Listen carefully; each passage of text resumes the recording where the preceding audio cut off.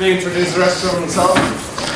Bonjour, je m'appelle Zoran, and I don't speak a word of French, so this is going to be in English. You lucky people. Right, so my name is Soren. I'm one of the Openstack developers. I'm lucky enough to have Rackspace pay me to be one of those full-time, and they have been for probably 8-9 months by now. So I'm going to tell you a bit about Openstack, basically answer the questions of why, who, what, when, how, and so on and so on.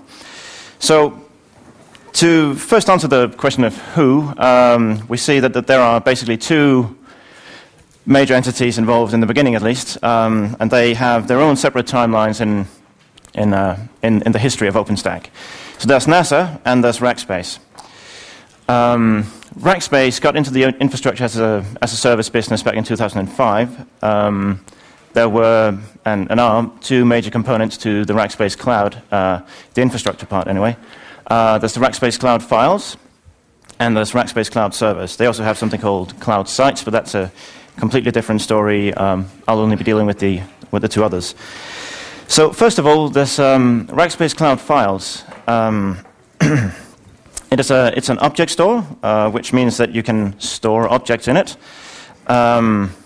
And you can retrieve said objects again at a later time. So these objects are essentially blobs of data. It doesn't work as a block store. You cannot somehow make an object on Rackspace Cloud Files turn up as a block device on your Linux system.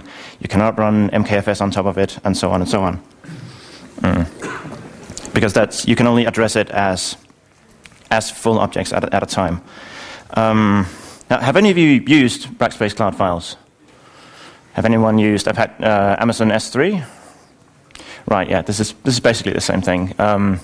So you have infinite storage. Of course, there's no such thing as infinite storage because, well, the universe is finite and all that, but it's infinite enough. When you start providing a service like this, you basically promise that you will make sure that there's plenty of capacity for whatever amount of data that your entire customer base is going to throw at it at any given time. One of the things that's worth noting about... Come on. There we go.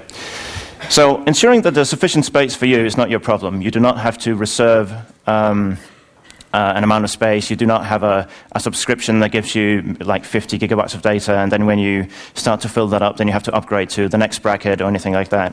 You always only pay for... You can just upload data, and you always only pay for how much you're using. And you do so in very small units. So you only pay for the amount of gigabytes you have per month. The billing model is very linear. You can, if you have 100 gigabytes stored for one day, that's going to cost you the same as having 1 gigabyte stored for 100 days. So it's really very linear in that way. And yeah, it's very similar to Amazon S3. It's a slightly different API, but the concepts are clearly the same. Cloud Files has a CDN integration built into it, and that's sort of an add-on on S3. But by and large, it's the same thing. So the other major component is Cloud Servers. Cloud Servers is what most people refer to. It does what most people call cloud computing. It's about running virtual machines. Like any other cloud computing offering, it is it's essentially a VPS service with an API. This doesn't sound very fantastic, but if we rewind about 10 or 12 years back when VMware just came out with their first thing that would let you run virtual machines, or thereabouts, it's been a while. I'm sure there were some enterprising companies that went out and started selling virtual machines in exactly the same way that you used to sell physical machines. So someone would call them up, say, I have this application I need to run. What do I do? Oh, well, we have these. You can buy a server, but we have these new fancy virtual machines that you can buy instead. It's basically the same thing, only it's cheaper. And then they would sell it to you on the same terms as they would have sold you a physical server, which means there's a setup fee. There would probably be a 2-year contract because that's the way it were in the bad old days. And you paid for probably each month or something like that. Sorry. So fast forward a couple of years, and we have some companies like Linode that sort of move a step forward, and they start providing virtual machines in a much more automatic manner. So you could go onto a website, and you could find you could buy a virtual machine. There was still a setup fee, and you probably were bound, for at least a month ahead. But you could choose a number of different operating systems on it. You can choose different sizes of virtual machine, and so on and so on. So it's a massive step forward. But it wasn't until a couple of years later when I think Amazon actually did it first, where they taking the HTML part out of it isn't really a big mental leap. So just exposing the API directly to the end users is a small step for man, but a giant leap for mankind. Instead of when you do that and you remove the setup fee and you change the billing model to only charge you per hour, you suddenly have a much more flexible way of dealing with your resources. You can stop over provisioning much anyway, because when adding more resources to your pool of computing power is something that takes minutes and can be done automatically, instead of having to call someone up and get a server set up and all this, really fundamentally changes the way that we can deal with our computing resources, and that's when it suddenly becomes amazing what you can do with cloud computing.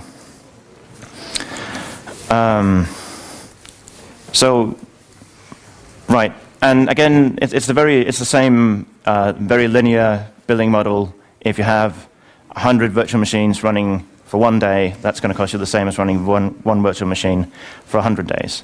This is especially fantastic for research institutions that very often suddenly they stumble upon a billion terabytes of data, and they need it to just be computed quickly because, well, they're just sitting around waiting for the results. And normally they would have had to have like massive amounts of computers sitting around not doing anything for most of the year, except for that one day where they really need to grind some numbers. But now they can do that, in a much more flexible way. And that's what cloud service is all about. And the same with it's basically the same as Amazon EC2, like conceptually at least. It's a different API and slightly different feature set, but the concept is the same. Right. So in 2009. Some years have passed since they started doing this, and I don't think anyone really anticipated how much cloud computing was going to take off. And even if they had, they might not have been able to realize where the bottleneck's going to be, and what are the problems that we're going to experience when this grows to petabytes of data. So in 2009, Rackspace decided to rewrite the whole thing, cloud files at least. They started that in late 2009, and that finished around March or April 2010, put into production in May or something like that. Right. And in 2010, they also decided to rewrite cloud servers, and at the same time decided that they're going to open source the whole thing. For much the same reasons, they hadn't really anticipated and hadn't understood. It's very difficult to anticipate where your bottlenecks are going to be 5 years from now, especially when it grows at a rate like cloud computing has. Okay, so the other distinct timeline is that of NASA. So NASA, we all know NASA as the people who send stuff into space, and they deal with outer space and moon and stuff like that. Other than that. That's not all they do. They also function as a much more general purpose sort of research institution for the American government. And at some point, someone in the American government realized that this cloud computing thing is starting to sound like something that you should have a plan for. So the plan might be, don't do it, but they needed a plan nonetheless. So they called NASA and said, we need a plan. Look into cloud computing. Figure out if we're going to use it in a government sort of setting, how do we do it? And do we do it at all? And what are the caveats and so on and so on. being a government, there's likely a lot of very sensitive information involved. You don't want to be tied to a particular provider because when your government is really dependent on one particular provider, that creates some very unfortunate dynamics and with legislation and stuff. It wouldn't be good. So the NASA guys decided, well, we're going to set up our own cloud and try to see what are the challenges, how can we use it, and how can we save money, how can we do more cool stuff, so on and so on. And the way you did that back then was using something called Eucalyptus. And Eucalyptus is a software project that started at the University of California in Santa Barbara, where a research group basically sat down and, I mean, this was very early on before no one really had defined what is cloud computing, what's it all about. It was all very cloudy. But even back then, everyone agreed that what Amazon is doing, that's cloud computing. So they said, hey, let's implement Amazon EC2 again for ourselves. So they did that, and the result was Eucalyptus. And NASA started using Eucalyptus to build what they call the Nebula. Nebula is these cloud that you have out in space. So they have a way of finding good names for stuff. So this is one of those. Nebula, it comes in great big containers that are like a great big pool of resources. They can just build clouds out of. It's very component sized. It's really quite cool. So this is one of them. Let's see what's next. Right. But unfortunately, as time progressed, they started having more and more problems with Eucalyptus. There were reliability problems, scalability problems, different sort of ility problems. So unbeknownst to anyone but them, apparently, they had just chucked away Eucalyptus and started writing their own thing. And this was in early 2010, as far as I know, around February or thereabouts. So they started writing their own thing, and that was pretty interesting because at the same time, Rackspace was kind of sitting around. They had decided they were going to rewrite it. They were figuring out what sort of technology they were going to use, what are the operating systems that was kind of given, programming languages, and other technology choices. And they were converging on writing it in Python. It was a distributed asynchronous system, so message queues seemed like a really good idea. And then, out of the blue, this thing from NASA turns up. Someone tweeted about it, I think it was on May 28th.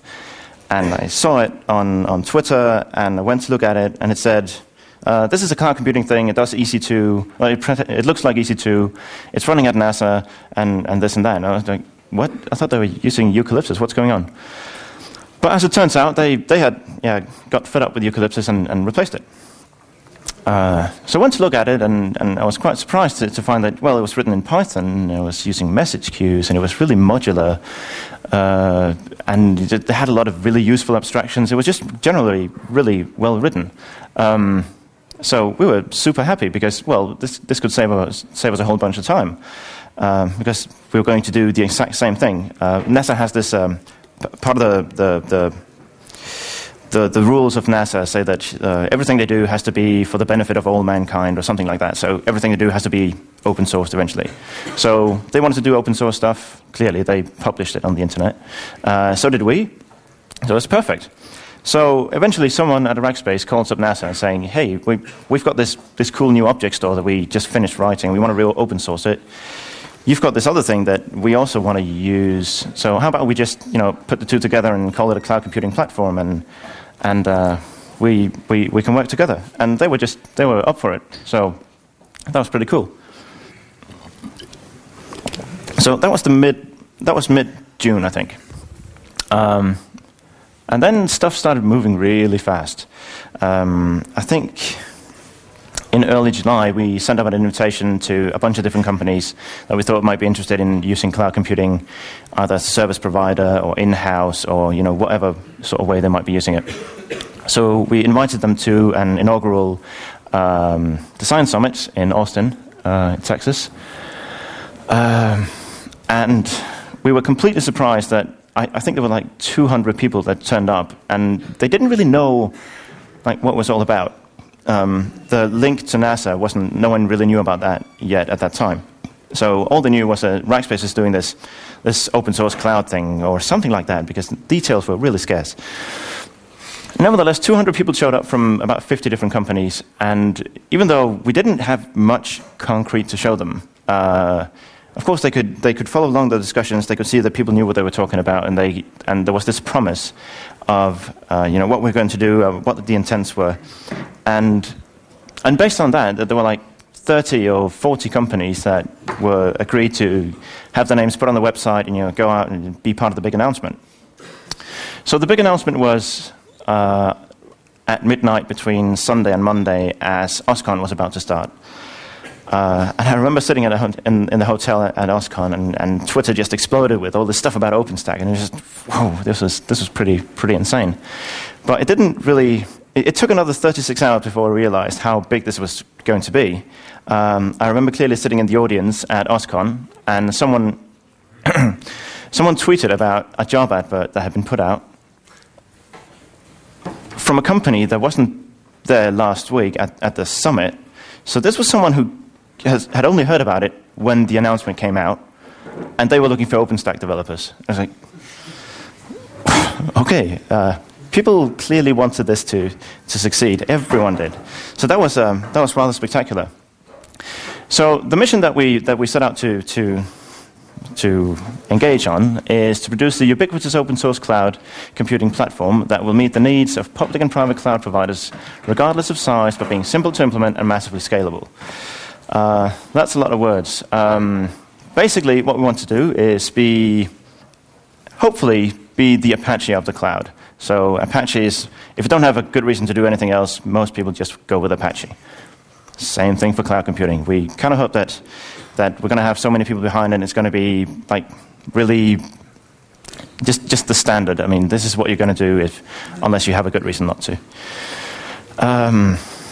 We had these four open, the four opens of OpenStack that we talked about at the summit, and I think this is perhaps somewhat surprisingly, this is one of the things that made it. That made some of the companies really come on board with it. These are companies that might not usually be associated with open source software, but the fact that we were doing it so openly made them feel reassured that we weren't going to do anything that they wouldn't be seeing. So the fact that we were like aggressively open source about it made them like it even more. And that was a bit surprising, but it makes sense when you think about it. So there's open source. It's all open source. It's Apache licensed. There is no enterprise edition that's going to be sold for money afterwards. It's all open source. Open design. All the design decisions are done in the open. We have a design summit twice a year. The first one was the thing in Austin.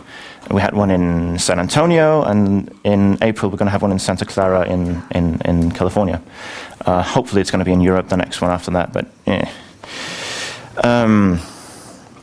So open design. Everyone can propose features. Everyone is free to work on features, more than free to work on features, and give input on how we're going to do this and that and solve different problems. Open development. You can do open source in many ways. I suppose it counts as open source if you just, every 6 months, you publish a tarball. So you sit in-house, you develop a bunch of stuff, and once every 6 months, you throw a tarball over the fence, and then, hey, it's open source. That doesn't really count in our book. So everything is open. The source code repository is free to everyone to look at and fiddle with all the time. There's no secret source anywhere. And open community, we try very hard to be very open about everything. There's not, I mean, old habits die hard. I'm sure that there's a lot of people working on OpenStack at Rackspace, sitting in a small cubicle. I'm sure there's some of them that still talk to each other, even though we're supposed to speak on IRC. Nevertheless, for the most part, everything is on IRC, it's on the mailing lists. There's certainly no bad intentions if something happens to not make it out in the open. And we have weekly IRC meetings where everyone's free to turn up. And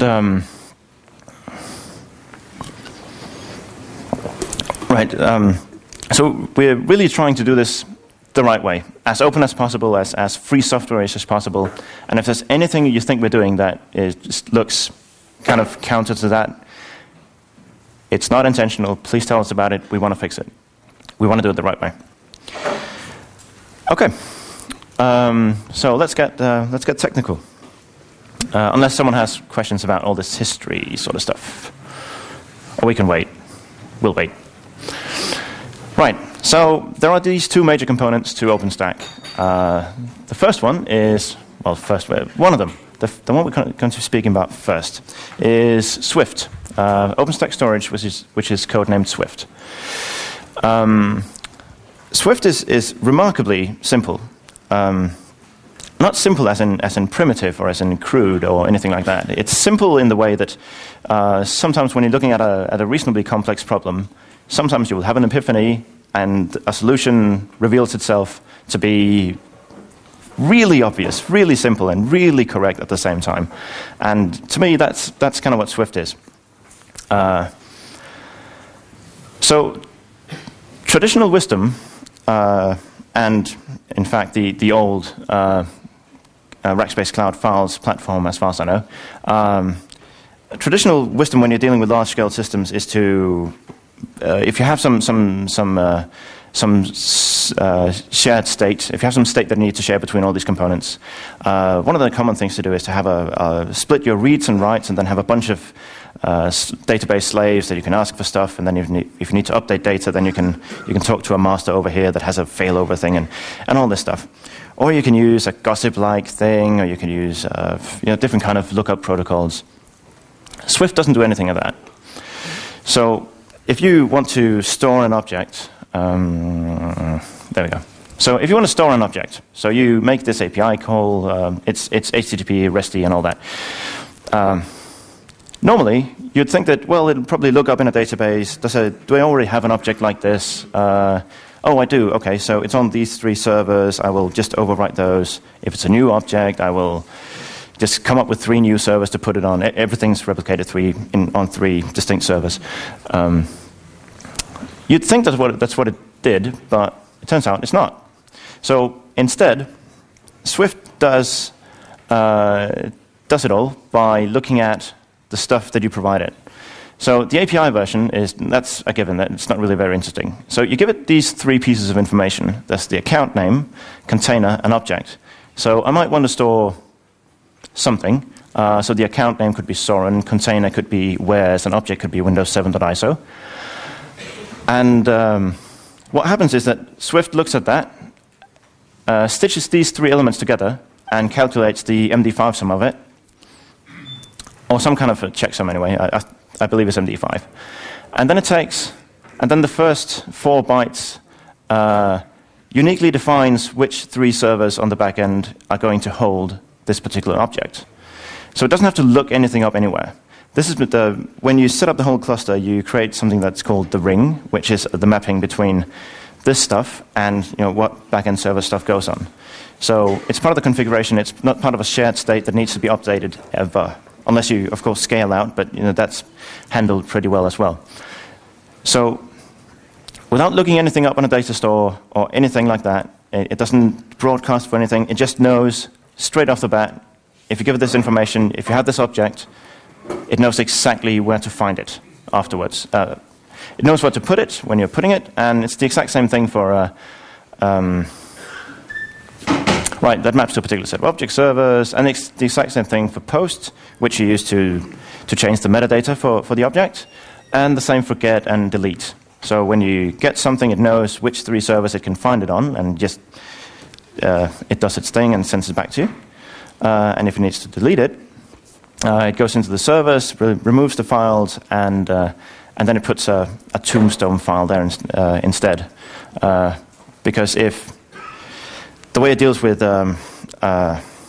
partitions and such is that it will, if a file is missing on one of the servers that it's supposed to be on, then it uses rsync to synchronize stuff around. And then in order to make sure that stuff that gets deleted actually gets deleted and it doesn't think, oh, this went missing, I better recreate it. So we put this tombstone in there to make it see that it's actually supposed to be gone. So some of you might be clever enough to think, well, if we are using hashing and all this, that makes it really difficult to list stuff, doesn't it? That's going to be really expensive. You have to look all over the place to see where you have your stuff. Well, no, this is where it gets really clever.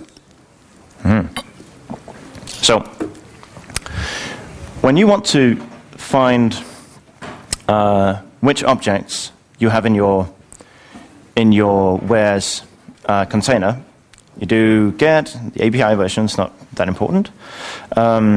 Account name, that's Soren. Container, that's wares. And what happens is that it takes these two elements instead, applies the same logic, it takes the MD5 sum, and that maps uniquely to 3 container servers. Container servers are servers that does the same basic thing as the object servers that hold the actual data. But what they store instead is an SQLite database that has a list of the objects that this particular user owns, or is in this particular container, I mean. So it uses the same mechanism to actually distribute the state all over the place, and the same mechanism to very quickly be able to find it. And the exact same thing happens for, if you want to find the list of containers, then it takes just your account name, applies an MD5 hashing, and uses the result of that to figure out exactly which servers hold the SQLite database that tells you which containers does this particular user have. It's fantastic. It scales absolutely brilliantly. There's really no limit to how many front-end servers you can have. They all it's basically a completely flat scaling. Anyways, I love Swift. It's fantastic. It's kind of tricky to set up on if you only. It's designed to, and it's only really run in production environments in a particular way where you always have 3 replicas of everything everywhere, and you know that it's distributed across different zones, so they're geographically split apart and all that. So if you just want to run it as a test sort of thing, if you don't care about replicas, you just want a single copy, you just want to have the same sort of API, that's still kind of tricky. But setting it up in production environment is very well documented and all that. So if you need anything like this, go for it. It should be very approachable. So what I spent most of my day working on, though, is Nova. Nova is also a celestial body, an astronomical object, and it also means new in Latin. And some people claim that it stands for no other viable alternative. I'm not sure if that's actually true, but I think it's a good joke, given that they replaced eucalyptus and all that. Yeah, as I said, they have a way with names. Right. So Nova is ever so slightly more complex than Swift. We haven't yet had the same epiphany that can reduce the whole thing to 50 lines of code. I'm not holding my breath on that one, but you never know. So it's rather more complex. Basically, this is not very complete. I tried my own graphical artist stuff. Skills are not very good. So I spent a lot of time trying to find a good diagram on the internet that really explains and encompasses the whole thing about how it does stuff. But the problem is as soon as anyone tries, another 2 days pass, and then we refactor something, and then it's slightly different. And there's so many different topologies that are completely valid, and that just different ways that things can be interconnected, that it's really hard to have a diagram that has any reasonable amount of detail while still being even remotely correct for more than like a very short while, if at all. So this is delightfully simple, so there's very few things here that can go wrong. So only one thing, only a couple of things are really wrong with this. We'll never notice. Right, so at the center, we have, as I mentioned before, we have a message queue, because that's really the basis of all the communication inside of Nova. So we have API servers, which are basically the servers that you speak to. If you want to run a virtual machine, you speak to the API server. If you want to kill a virtual machine, that's the server you talk to. If you want to get the infrastructure to do anything at all for you, you speak to the API server. There's a scheduler, there are compute workers, and network controllers, and volume workers, and there's a very, very, very crude object store that we inherited from the old Nova from the NASA guys. It implements the S3 interface because they were still doing the Amazon APIs back then. I'm perfectly happy saying that it's very, very crude, even though I wrote most of the current implementation. It's really not to be trusted. We hope to replace that entirely with Swift or Glance, which is an image registry and cache and stuff. Let's just ignore that for now and focus on what we have here. So what happens is that if you send an API request to, for instance, run a virtual machine, you send that happens over HTTP. You send it to the API server. The API server looks at it and validates it, making sure that you are actually a valid user. You exist. The image that you want to run exists. The size and type of virtual machine you're requesting is valid and exists, and your quota has not been exceeded. As soon as it's happy with these conditions, it basically sends a message to the message queue to please run this, and then it tells you to, all right, we've got it covered, just move along, we'll take it from here. Eventually, the scheduler, or one of the schedulers, that's one of the errors in this diagram, there can be a crap load of them. Pretty much everything can just scale horizontally. You can add as many as you please. So one of the schedulers will eventually pick up this request. Usually it's a few microseconds, but it's a queue. It could take a while, theoretically. So the scheduler looks at the request, and based on the knowledge it has of the various compute workers, which are the actual servers that run virtual machines, it decides which one should be the lucky recipient of this particular virtual machine. So as soon as it's made the decision, it sends a message through the message queue to the compute worker, telling it, hey, you need to run this machine, it's this particular image you need to fetch, and it has to be of this size, and so on and so on. And then the scheduler is done with it.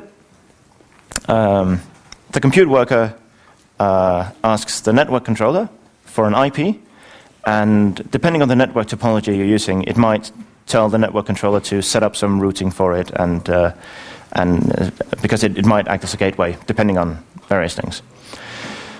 The network controller also runs a DHCP server that responds to DHCP requests from the virtual machines. And then after the virtual machine is up and running, you can add extra storage to it, which is located on the volume workers that might have a great big SAN connected to it. Or you can use Sheepdog, you can use Ceph, you can use iSCSI, you can use ATA or Ethernet. There's various ways you can do this. And then you basically connect that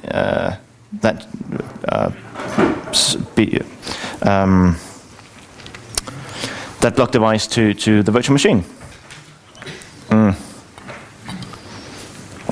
So some of the things we do to make sure that this scales is, well, for instance, we run the firewalls directly on the compute workers so that we keep that very close to the virtual machines, instead of having to rely on a great big firewall that can handle the entire data center.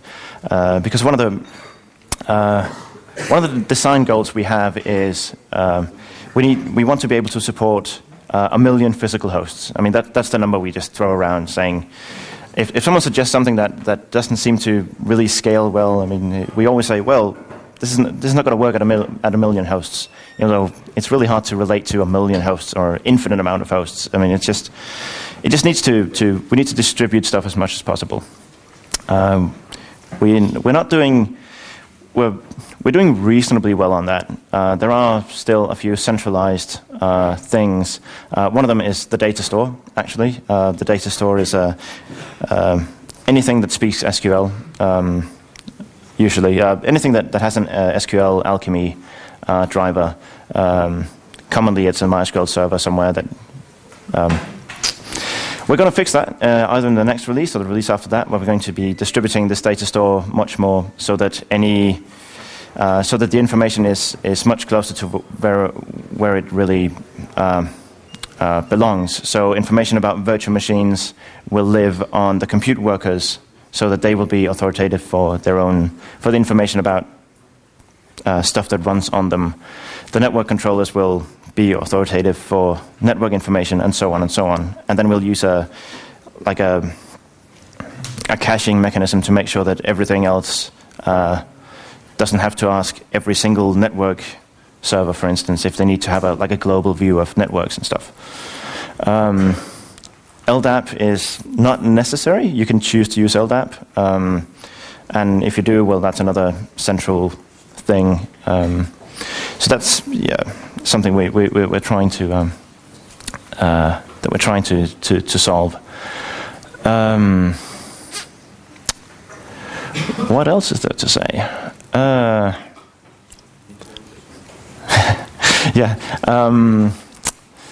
So a lot of these things are very modular. As I said, you can have a lot of different types of storage attached to it. You can use Sheepdog and Ceph and all this. You can also we support a bunch of different virtual hypervisors. We support KVM and Xen and user mode Linux through libvirt. We also support Xen server, Hyper-V.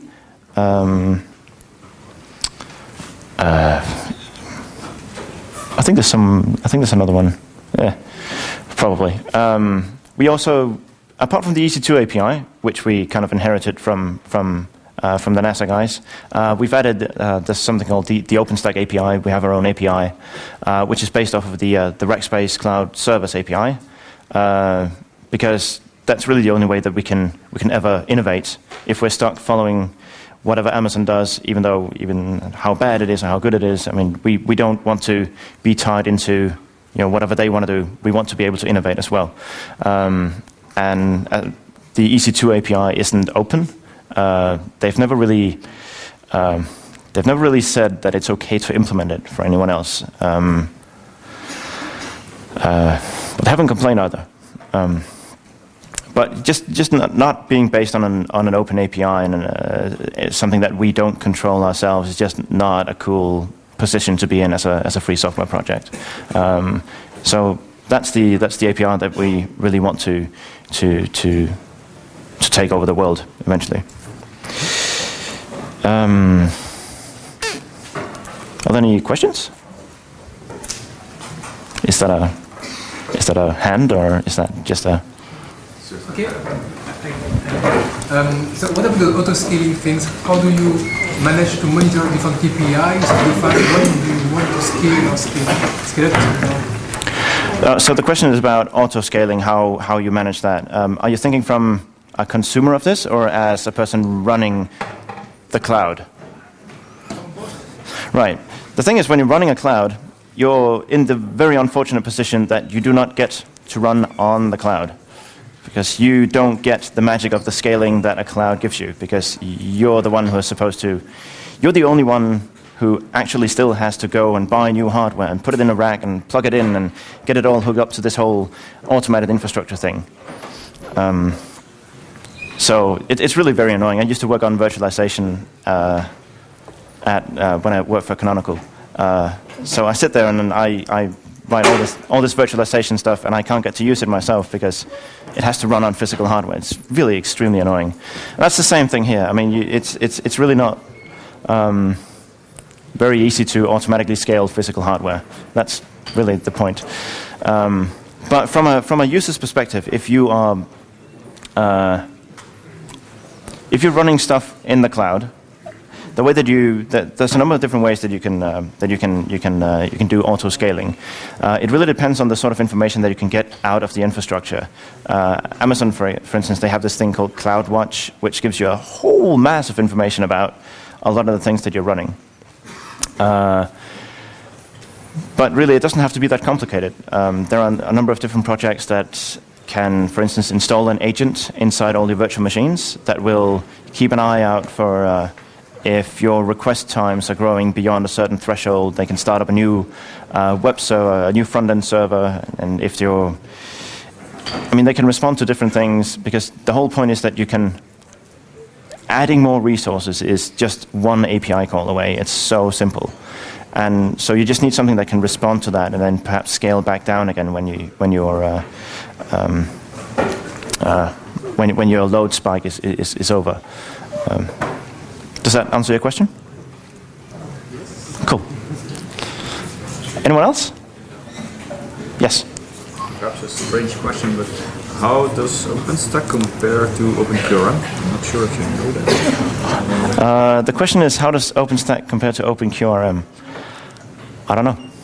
I don't know OpenQRM. Sorry. Yes.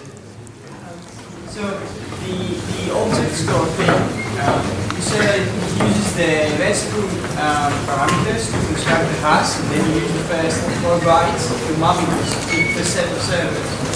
So the moment you scale out, yep. more servers, yep. how do you keep track of what was used before the answers? Right. Okay, so the question is, when you are using this whole thing to keep track of stuff and to figure out where does stuff go and where can you find stuff again when you need to go look for it, what happens when you scale out, you add more servers, because then this mapping isn't going to match anymore? Well,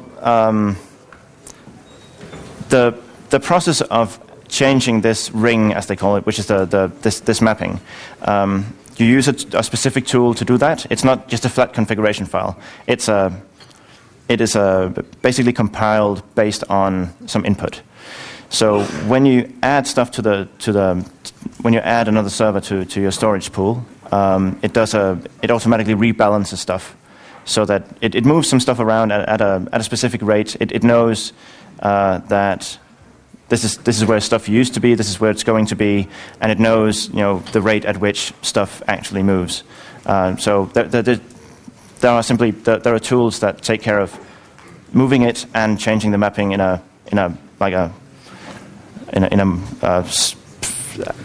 little bit at a time.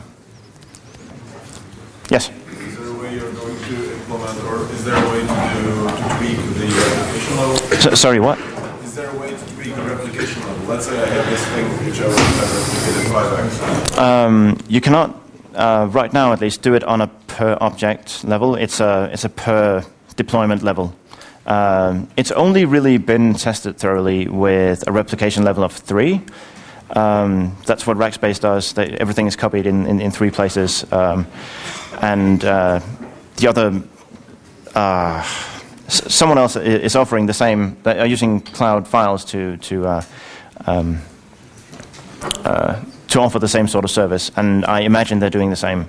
We don't really know, but really that's the only thing that's really been properly tested. I really hope that someone will eventually make it much easier to run with a replication level of 1. But it's configurable, but it's only really been tested with 3. Yes.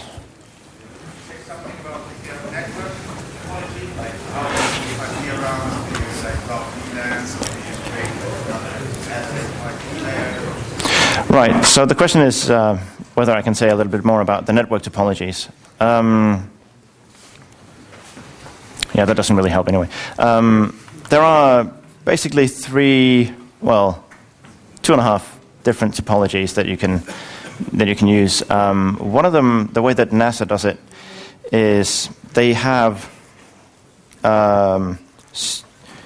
you add a great big private subnet to your configuration, like for instance 10.0.0.0/8, and then you say that a project has maybe a /20 each, So they get all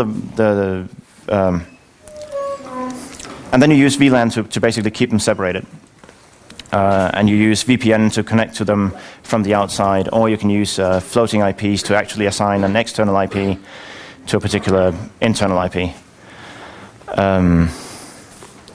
So yeah, that model uses VLANs a lot, but it also this keeps changing, so it's really hard for me to remember what it's like right now.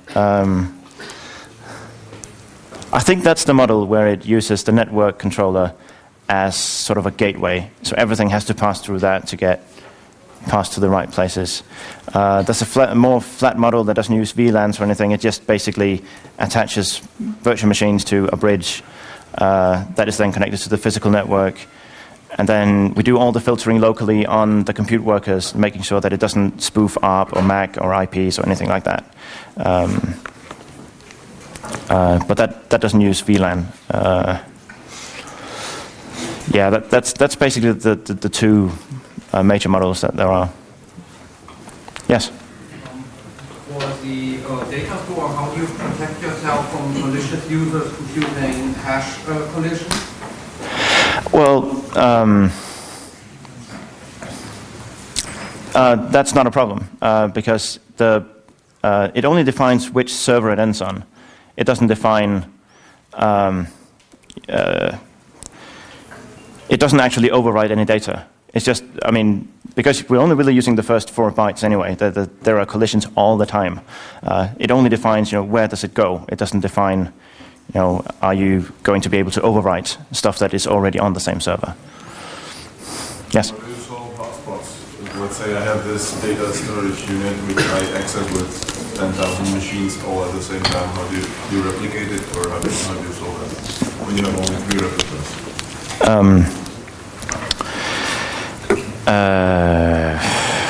You don't really. I guess what you would usually do if you actually want to get this data very often, what you can do is you can use the CDN integration so that you actually get it distributed all over the internet. The Rackspace Cloud Files is integrated with Akamai, so this blob of data would just end up all over the place, and you can fetch it from there instead, which is much faster. Yeah. Yes. How many hours will it take from going to the machine, brand new machines in the box, to having a working cloud environment? Well, that depends. I mean, if you. Sorry. Yeah. How long time does it take to go from you have a bunch of machines until you have a working cloud? Right. That was the question. Right. Well, I can say that for a single machine, I can do it in. I have a Hudson instance that does it on 3 different machines, and it can completely blow away the whole thing and install it again in less than a minute. It gets more complicated as you grow out, as you scale out, because you need to make sure that everything is in sync before you press go. But it should be rather simple. As soon as you have a MySQL server set up and a RabbitMQ server somewhere, and you point everything at the same stuff, it just works, sort of. Mostly, usually, sometimes. Yes? So what was wrong with eucalyptus? Oh dear.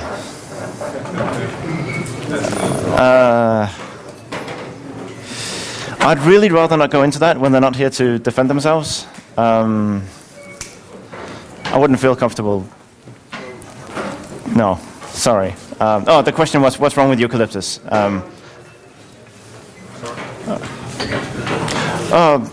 Right, just one last thing. I have a crap load of T-shirts. Please take them, because I'm not going to take them back home. Keep a few of them for us. All right. No, hang on. So these are